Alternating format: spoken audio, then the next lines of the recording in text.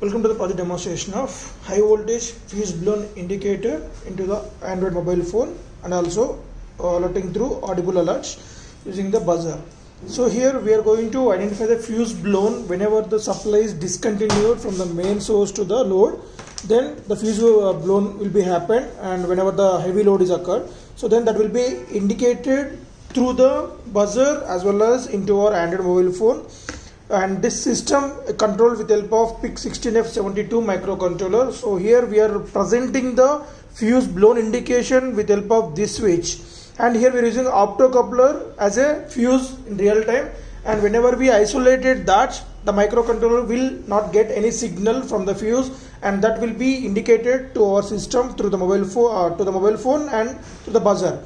And coming to the flow of power, so we are going to provide the 230 volts inputs and to this transformer. So here the transformer will step down the 230 volts AC to 12 volts AC, and that is input to this regulated power supply board. On this board there will be 4 diodes will act as bridge rectifier, and after that we will know that we will get 12 volts pulsating DC. To remove the pulses we need a capacitor. So we are using 1000 microfarad capacitor. So after that we will get pure 12 volts DC, and after this regulator we will get pure 5 volts DC power supply as we are using 7805 regulator. So before this, the 12 volts is given to the fuse indication, and here we are using PC817 optocoupler IC as a fuse, and we are isolating that by using this switch. And when we provide the 5 volts power supply to this PIC microcontroller, it starts reading input from the input module and controlling the output modules. So coming to this motherboard, there will be a reset switch to restart the microcontroller, and this steel plated one is a crystal oscillator, so which will provide us 20 megahertz crystal oscillating frequency. So here the main purpose of the crystal oscillator is we provided some instructions inside the microcontroller. So what are the instructions? Reading fuse indication and sending alerts and switch on the buzzer along with LED. So these instructions should be executed whenever the microcontroller get clock pulse. Nothing but one clock pulse, one instruction line. So like that the microcontroller will execute 20 mega instructions in 1 second, as we are providing 20 mega pulses in 1 second with the help of this crystal oscillator. And this red LED is a power LED indication of the motherboard, and green LED is a programmable LED, as well as whenever the fuse blown is detected, then the system will switch on the buzzer and the LED. And coming to this HC05 Bluetooth module, and this is the buzzer board. So we can see one transistor.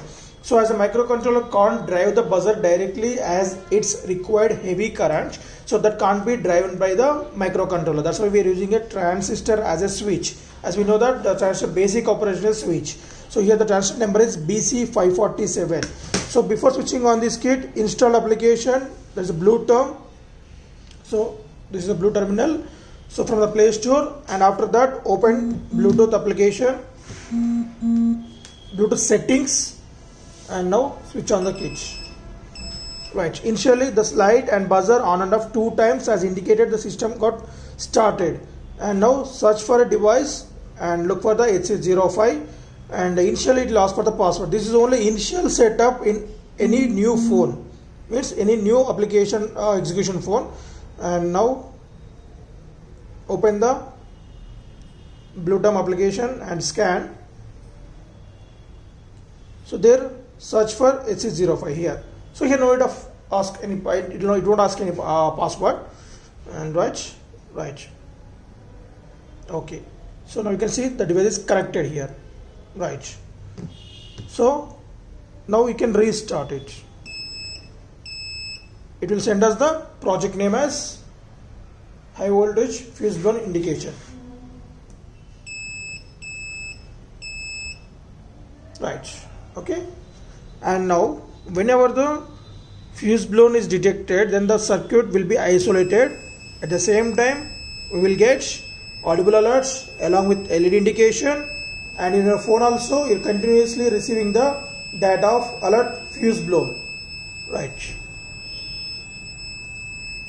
and in order to stop this, if you close the fuse also but it continuously beeps, then we need to restart the system. Again it will come for the starting onwards. Right, thank you.